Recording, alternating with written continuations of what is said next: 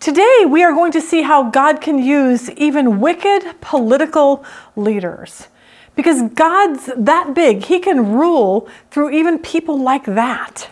Then we're going to ask this question, have you ever accidentally lost your child somewhere? Because Mary and Joseph did. Join us today as we continue in Luke and talk about those two things.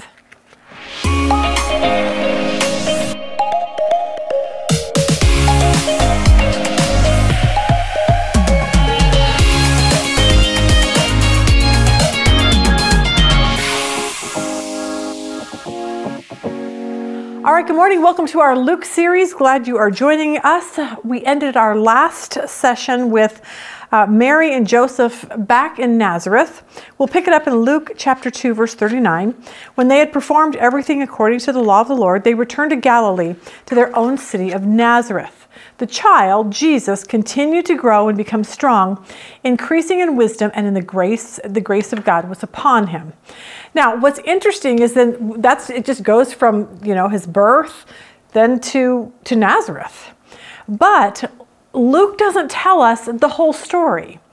But it's interesting because the gospel, Matthew's gospel, he actually expounds on what happened after Jesus was born and before they actually went back to Nazareth.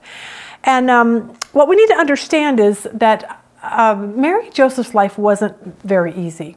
And I wanted to fill in this timeline so you could see how difficult it really was.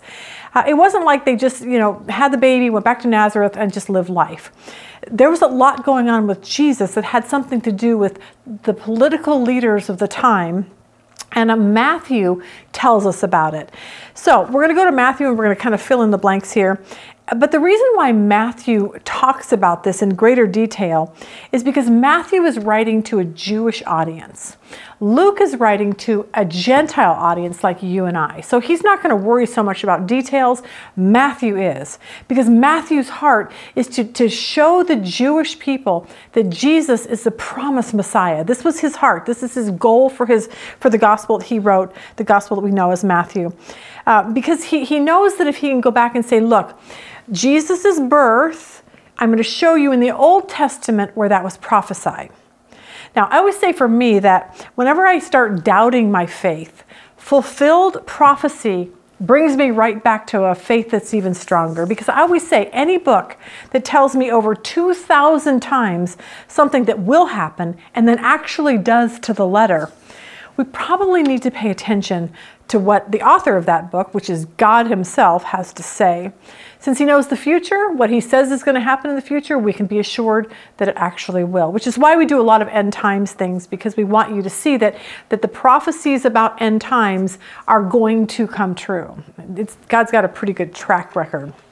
So let's fill in what we can from Matthew. Seems like Mary and Joseph, the baby was born in Bethlehem. They must have been in Bethlehem. They, at one point went to Jerusalem, for a little while. In Bethlehem, it seems like the wise men showed up there with their gifts, and then they leave.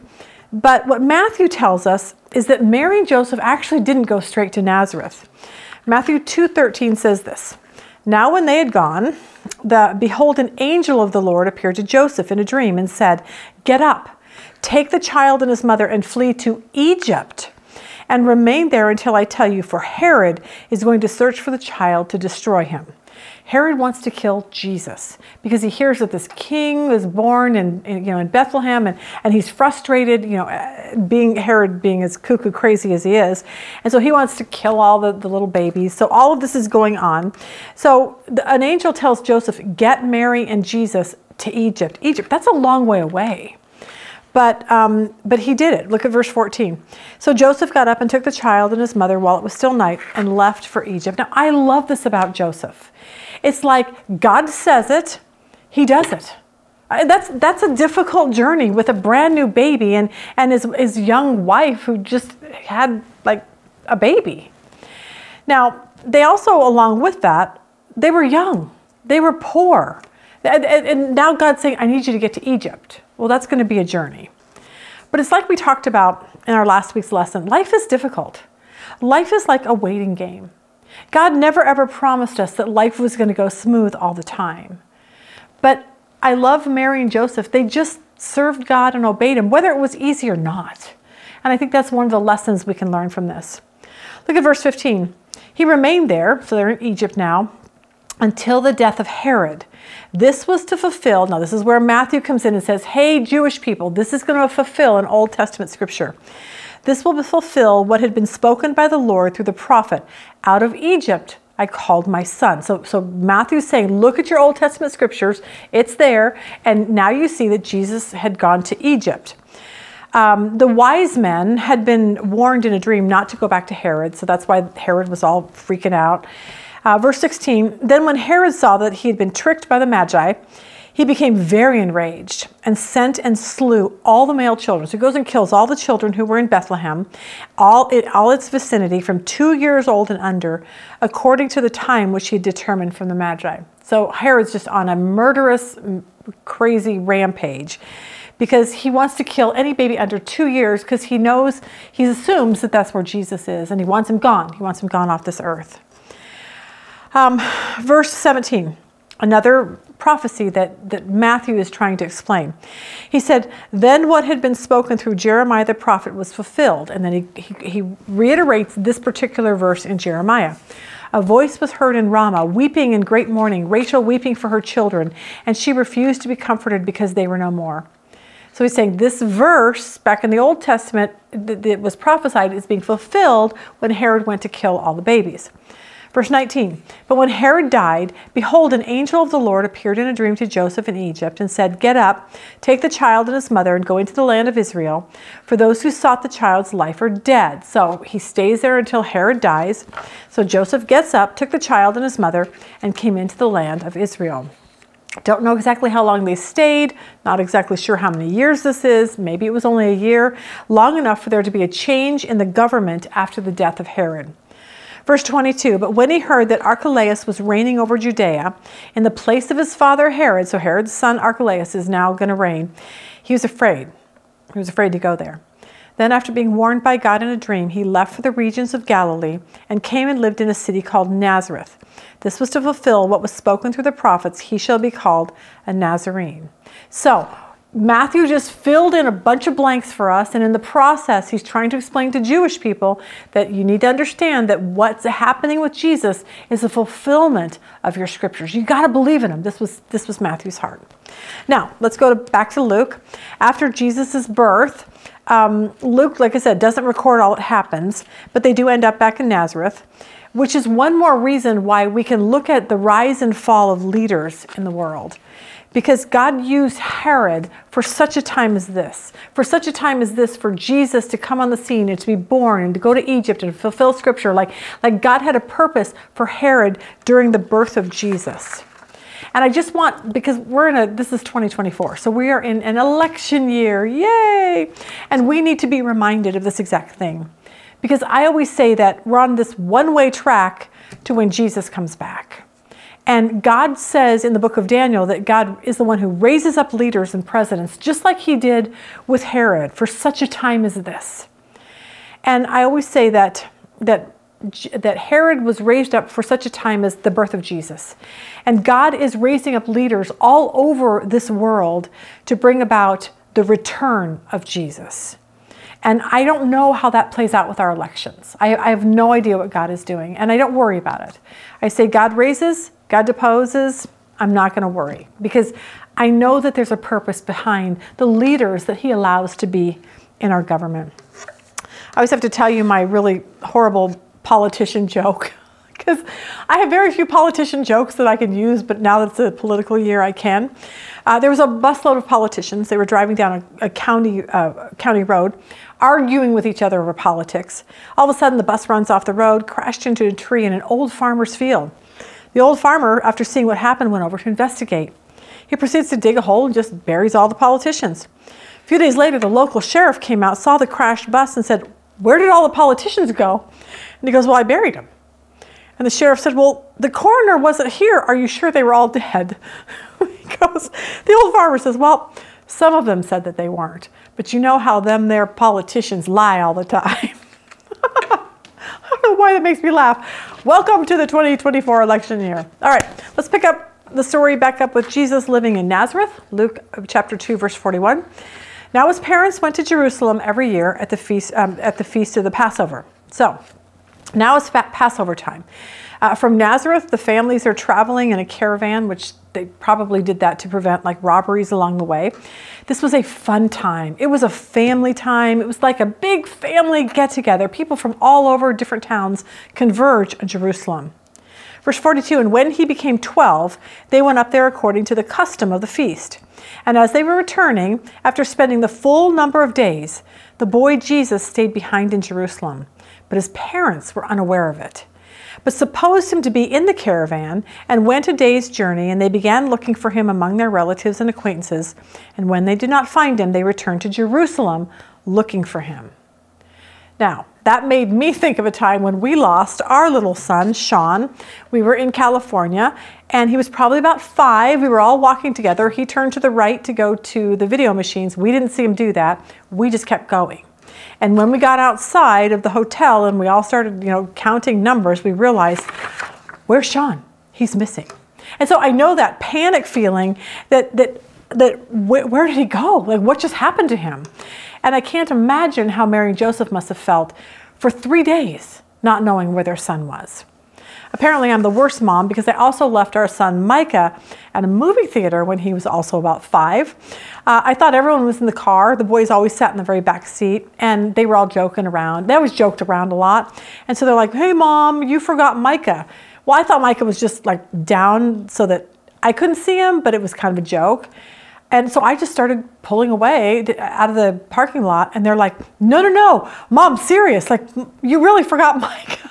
I had to go back into the theater, and poor Micah's standing there with tears, like, how did everyone just leave me? So yay for me being a really good mother. But anyway, thankfully now they have cell phones for 5-year-olds. So that probably doesn't happen as much anymore. Verse 46, then after 3 days, they found him in the temple, sitting in the midst of the teachers, both listening to them and asking questions.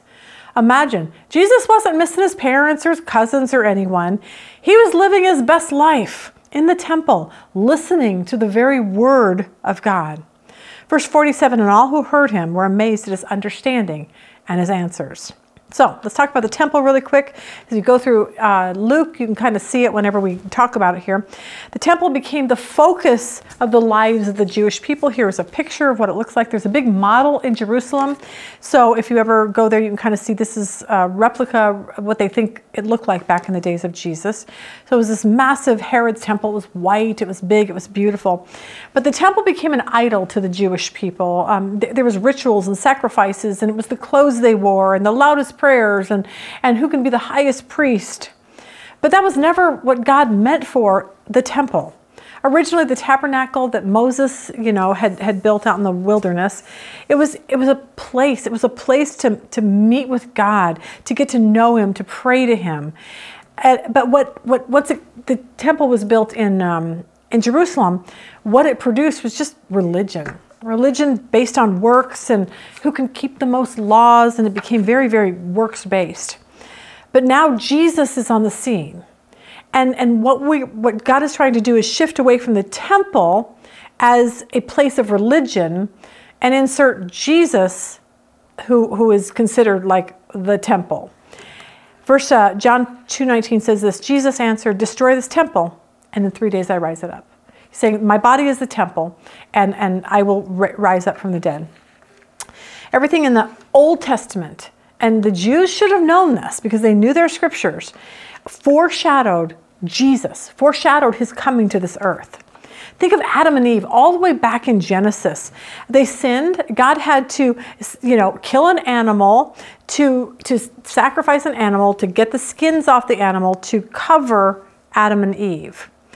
And so that just foreshadows what Jesus would do when he would, have to die as a sacrifice to cover our sins.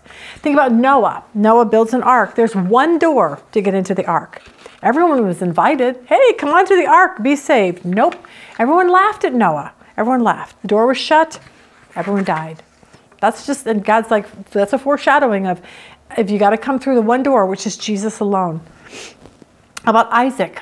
Isaac was the promised son to Abraham and Sarah, but Sarah was 90. She was barren. She couldn't have any children. It would take a miracle for Isaac to be born. And that's exactly what happened. Then we look at Mary. Mary was a virgin. She's not going to get pregnant unless something happens miraculously. And then we look at when God told Abraham to sacrifice his own son. Isaac had to carry the wood. Jesus had to carry his own cross. So what you can see is there's all this Old Testament foreshadowing of what Jesus would fulfill. And this is what especially Matthew wanted them to really understand, the Jewish people to understand. But for us, we need to look back to the Old Testament and see Jesus as the ultimate fulfillment of foreshadowing and prophecies, all of those kind of things. Now, let's look at really quick what the function of the temple was back then. It was a place, first of all, of God's presence. This was where, like in the tabernacle, remember when they were wandering in the wilderness for 40 days, God would show up in the tabernacle, like his presence would be there. And so this is what the temple was meant to be. That was one of the functions of the temple, was God's presence. This temple, the one that Jesus was in, was actually destroyed in 70 AD. And the greatest part of it being destroyed was because God wanted to make a point. I don't dwell there anymore. I don't dwell in the temple anymore. Now you have to come to me through my son. My presence is in my son, Jesus. The second reason why the temple existed was so people could make sacrifices. We saw that with Mary and Joseph a couple weeks ago. They had to, bring a lamb or a bird or something to kill. The blood would cover their sins. And now Jesus' blood would cover sins. So no more need for the temple. The last reason was that it was a place for worship. People came there, sang, prayed, fellowshiped with others. It was kind of like being at camp with all your friends. But all of that had to stop, because now when Jesus came, like, worshipers don't have to go to a specific place. People all over the world, China, Japan, Australia, everyone can worship God in spirit now and truth. You don't need an actual place to go to. Okay, so let's pick it up in Luke 21, verse 5. And while some were talking about the temple, that it was adorned with beautiful stones and votive gifts, he said, "As for these things which you are looking at, the days will come in which there will not be left one stone upon another, which will not be torn down." That's Luke 21. That's just saying, he's saying, look, y'all think the temple's the greatest place ever, but I want you to see that it's all coming down. It's all coming down. And this was God's way of saying none of it's going to be there anymore, because now Jesus replaces that temple. All right, let's go all the way back to Luke chapter 2, where we are, and verse 48. When they saw him, they were astonished. They see Jesus in the temple at 12 years old. They're astonished, and his mother said to him, "Son, why have you treated us this way? Behold, your father and I have been anxiously looking for you." Like, did it not occur to you that your mom and dad would be terrified when we realized, like, you're not in the caravan with everyone? I would have probably been furious. But Jesus' response is amazing. Verse 49 said this, and he said to them, "Why is it that you were looking for me? Like, what's the big deal? Did you not know that I had to be in my Father's house?" At 12 years old, he's telling this to his mother Mary. And it's almost like all through Jesus' life, there's these moments that Mary needs to be reminded who Jesus was. Like, think about it. It began with this miraculous conception. The angel Gabriel showing up. You're going to be, you're going to have a baby, but I've never been with a man. Okay. Well, it'll be miraculous. She knows that. So that was the first thing. And then she went to, talk to Elizabeth, who was the mother of John the Baptist. And that built her faith up. And then there were all the angels that at the birth of Jesus with the shepherds. And then the angel telling Joseph to go to Egypt. So there's along the way, God keeps giving Mary these little moments, these God moments, to remind her who Jesus is. Don't get caught up that he's just some kid. He's not. He's the prophesied Messiah. And maybe Mary just needed to hear this from Jesus. The one thing I see with Jesus is that he understands one thing, that he has a mission in this life. And it made me think about my life. And I'm hoping you'll think about this with your life. The question I have to ask is, am I occupied with my Father's business more than I'm occupied with my own? Because as a Christian, our goal and our mission in life changes when we come to Christ. Before, our life is about me and my happiness, and now once you become a Christian, everything changes. And now our life should be about Jesus and people coming to know him. Which is, if that's true in our life, then we should ask ourselves, what are we doing? What are we doing with the time that God has given us on this earth? What are we doing with the talents and the gifts that he's given us, the treasures, the money, the possessions? He has given us all of these things so that we can further the gospel. What are we doing with it? But for Mary and Joseph, I thought this was interesting. Verse 50 says this, but they did not understand the statement which he made to them. They were like, what are you talking about? Jesus just told them that he was right where he was supposed to be, in his Father's house.